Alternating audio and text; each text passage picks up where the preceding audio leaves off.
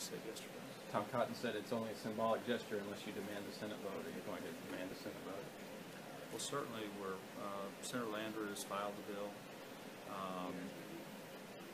I don't know. I think right now other senators are looking at it. I think right now they're waiting to see who all wants to get on it. And, you know, every state's a little different. Again, here Arkansas is one way, and our state insurance department handled it one way. Not everyone did that. So, you know, a lot of senators are looking at it to see if they can do it or should do it. But I'd like to see a vote on it. I think we ought to try to do that. My guess is that we'll have lots of votes on health care over this month, next month, and the next year. So I think we'll see lots of votes, and I would hope we get a vote on that. Do you think that